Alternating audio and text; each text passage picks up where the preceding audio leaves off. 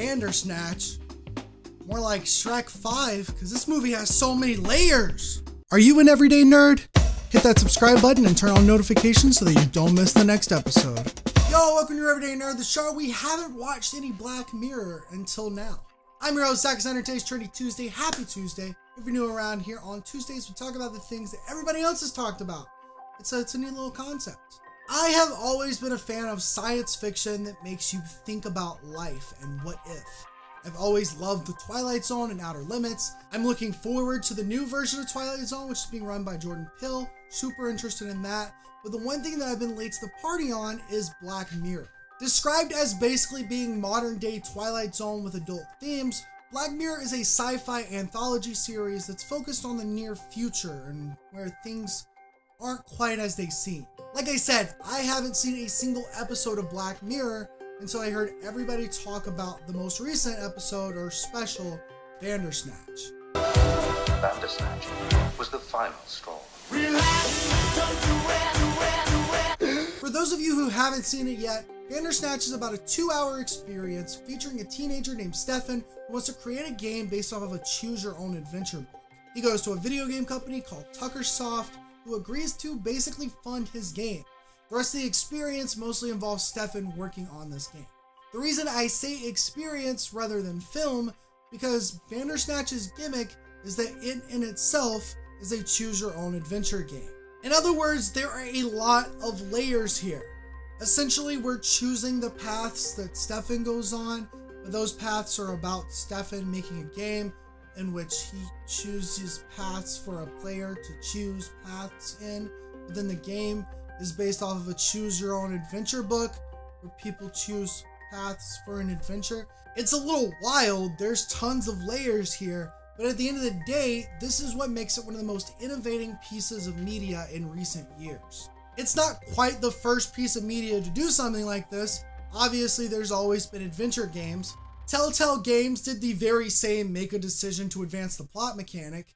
Some YouTubers in the past have created projects where viewers make a decision at the end of the video to advance the plot, but I'd argue that this is the first mainstream implication of this mechanic. Especially considering it is on Netflix, the biggest streaming service. A lot of people are going to watch/play through Bandersnatch, which will give them the itch to interact with more media just like it.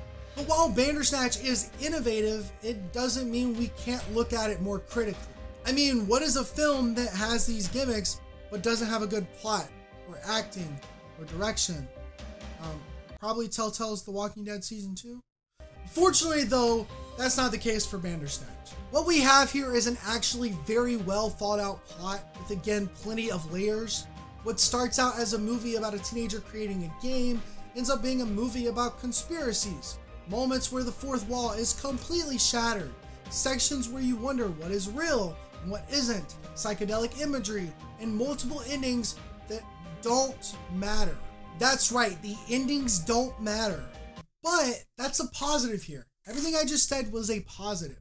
There are quite a few endings, most of which you can get through in the span of a couple of hours. But Bandersnatch does something that a lot of video games with the same gimmick don't allow.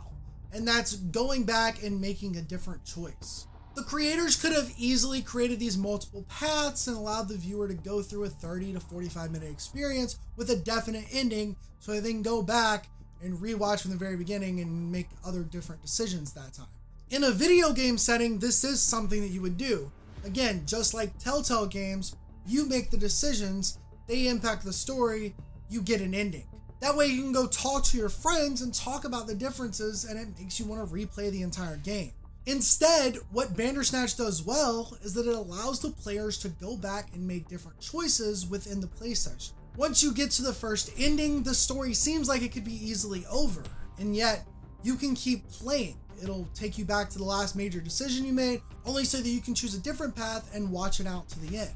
And it keeps doing this for roughly 2.5 hours, creating an experience that folds in on itself multiple times, where you see similar endings based off of different choices, and different endings based off of similar choices. It's an equal balance between watching a movie and playing a game.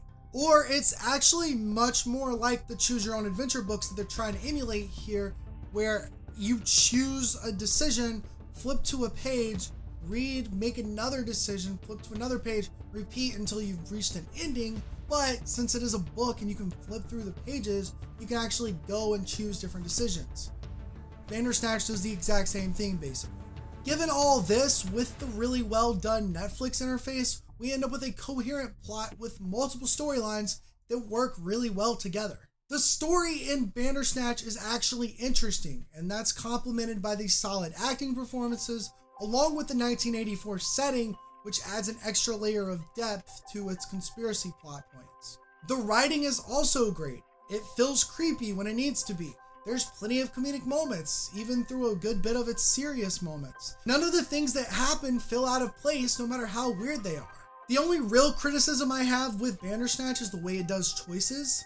Whenever there's a deviation in the plot, we're given the option to choose between two individual choices. Sometimes these are minor choices, like what music Stefan should listen to, and other times they're really important to the story, like, I won't give spoilers because there's some really f***ed up shit in here.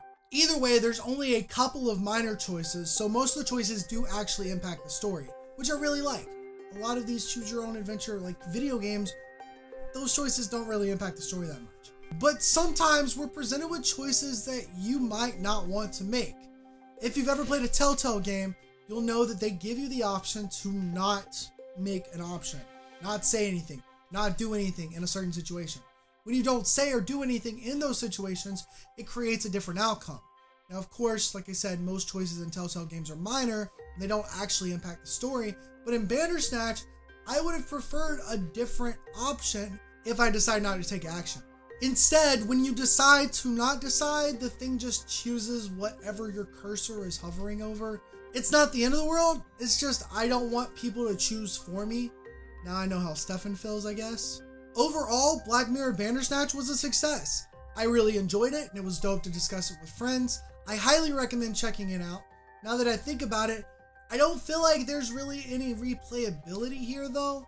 And I know it's not technically a game, so rewatchability, whatever you want to call it, it's just, it allows you to go through almost all of the endings through a first pass, which I appreciate a lot, so that I don't have to like watch a bunch of unskippable scenes. But I do feel like this hinders it a bit. I don't know, I'm not sure. I am looking forward to seeing what other kind of projects Netflix does that are similar to Bandersnatch. I'm also looking forward to watching more Black Mirror. I'm going to see how exactly I want to review those in Your Everyday Nerd, because of course, I got to make everything into content.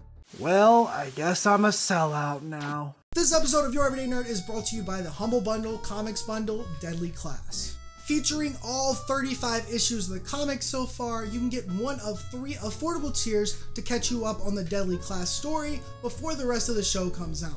For only $1, you can get volumes 1 and 2. For $8, you can get volumes 1 through 4. And for $15, you can get the entire 7-volume set.